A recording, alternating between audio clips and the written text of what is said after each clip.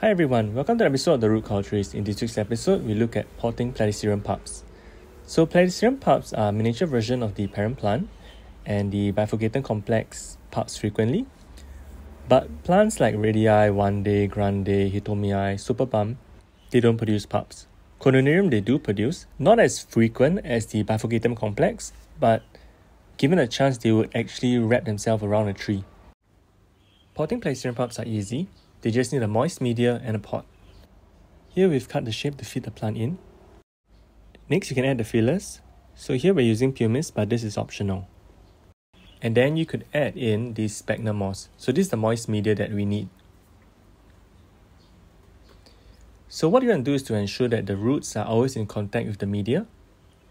And then we just happened to see this and thought that this way is actually quite good, which is to put the plant inside the pot. So only the growth bud is pointing outwards. And then the rest of the plant is in contact with the media. So let's take a look at how it's done. So this part is actually not what they would do. So they would just put the whole leaves inside. But because you can see that the leaves are actually growing, and there is an old leaf growing behind that, what you could do is to put the front part of the leaf inside. But before we do that, let's just check the orientation. So growth bud pointing upwards, new growth all at the bottom. Don't be afraid to cut any if you need to, because whatever is in the pot, that would already become the media for the plant.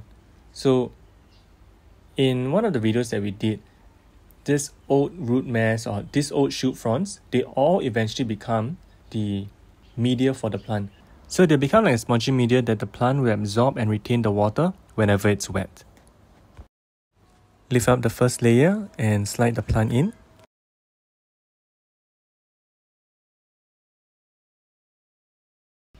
Just like that. And then you have to cut off a little bit of the plastic pot. So just to give the bud more space to grow.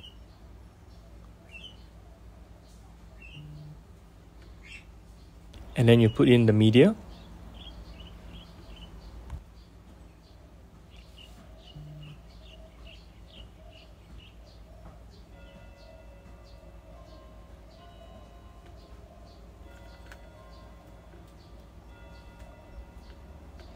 You want to ensure that the roots are always in contact with the moist media.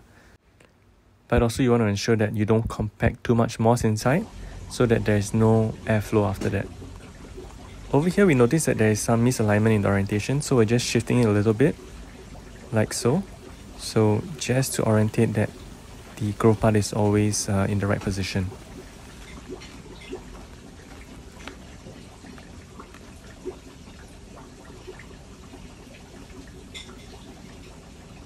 So we're looking at another one where the plant is placed outside with the roots all facing inside.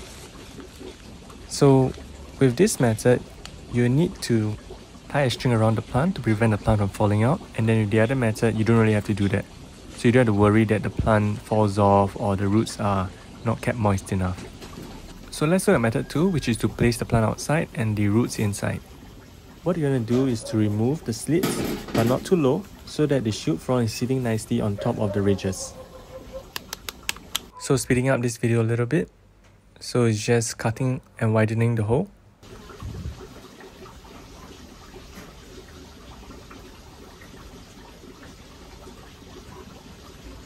And this part is just to fit all the roots inside.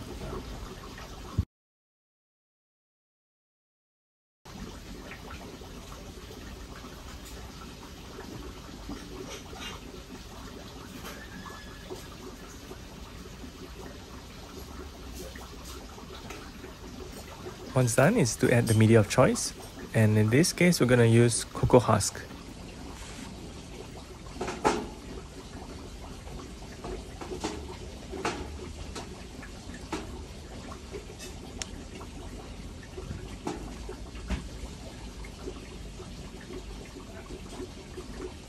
So as mentioned, for this one you need to tie a string so that the plant doesn't drop out and it is always in contact with the media.